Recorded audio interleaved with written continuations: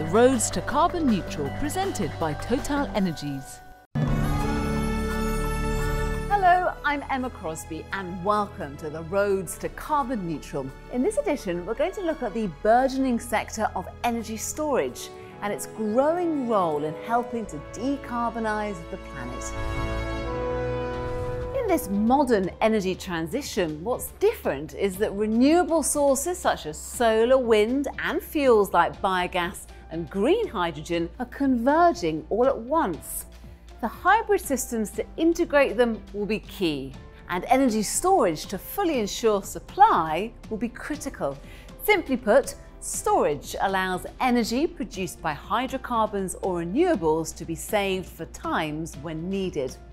As the renewable energy era takes shape, storage allows for further uptake. The high volume of renewable energy coming into the grid makes it more and more difficult for the network operators in order to balance the grid real time. So it's no question now to wonder if there is a need for storage of electricity, it's at which pace we will need it and which technologies will emerge.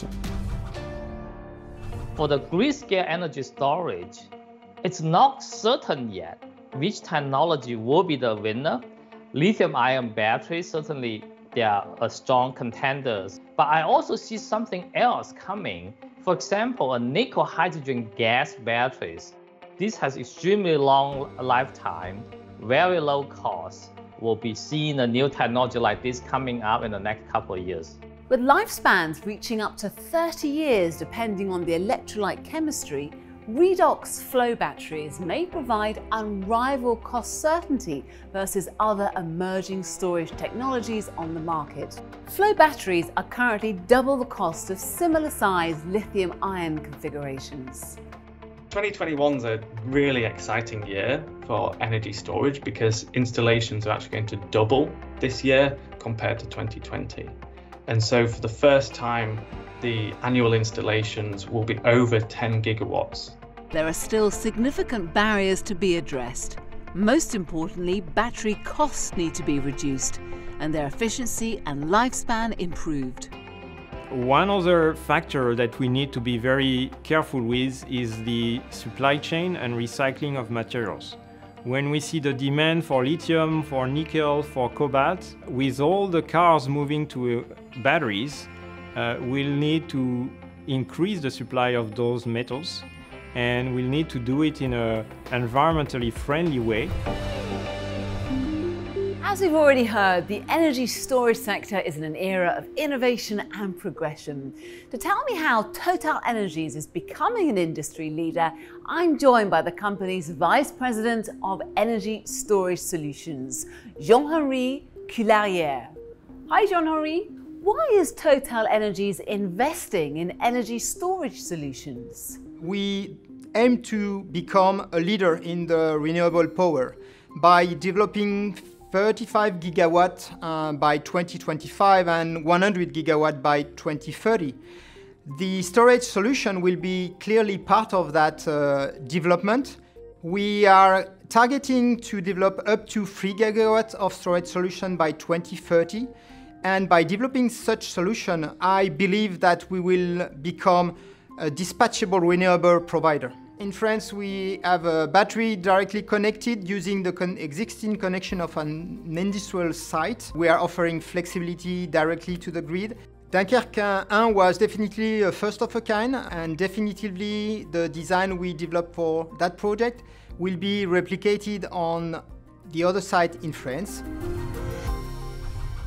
In 2020, TotalEnergies launched its battery-based energy storage project in Mardyck at the Flanders Centre in Dunkirk. Dunkirk's lithium-ion energy storage system will be used to provide fast reserve services to support the stability of the French power grid. TotalEnergies subsidiary Saft has been integral to the project's success.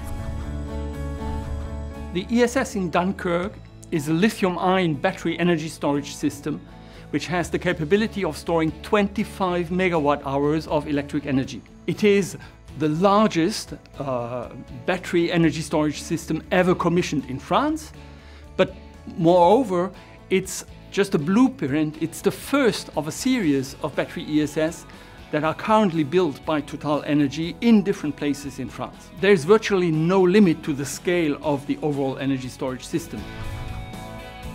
Batteries such as those produced at the Zhuhai site are used at the Dunkirk project. We visited their site to find out more. In Zhuhai, we manufacture our ESS energy storage solution product named Intensium High Energy Max 20. It is a one-step turnkey battery system to store energy and control the flow of electricity in grid systems. As the name suggests, it is a high-energy lithium-ion container which stores up to 2.5 megawatt-hour. We aim at reaching 1 gigawatt-hour of annual capacity by the end of this year, 2021.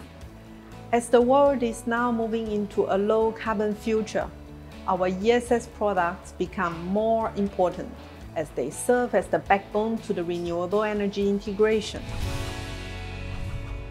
When it comes to energy storage, Saft will be instrumental in shaping the future. Saft is looking at developing the next generation of technology called solid state. Solid state is a technology increasing the overall energy density of the system, increasing the safety, and ultimately lowering cost.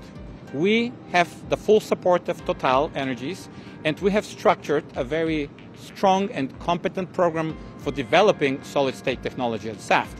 We expect that solid state will power electric vehicles and will be also the technology of choice for the grid. As the technologies and methods of recycling improve, the market for battery recycling will grow also. Canadian company Li-Cycle believes it has developed a method to make recycling commercial. So Li-Cycle is a commercial lithium-ion battery recycler. We take all types of lithium-ion batteries, and importantly, in a both economically sustainable fashion and environmentally sustainable fashion. It's a two-stage process. We take in lithium-ion batteries of all types, whether it be production rejects and scrap all the way to full electric vehicle batteries. We break it down to intermediate materials. And the second step of what we do is the hub, where we take that intermediate product to go back into new lithium-ion batteries again. Li-Cycle takes all types of lithium-ion batteries and recovers 95% of those materials. That's a massive shift away from historically having 50% and below mass recoveries, and hence this is revolutionary for the lithium-ion battery supply chain. There is so much yet to come for energy storage. Which long-duration energy solutions flourish will be determined in the coming decades. If you'd like to find out more, please visit roadstocarbonneutral.com. Thank you for watching, and goodbye. The Roads to Carbon Neutral, presented by TotalEnergies.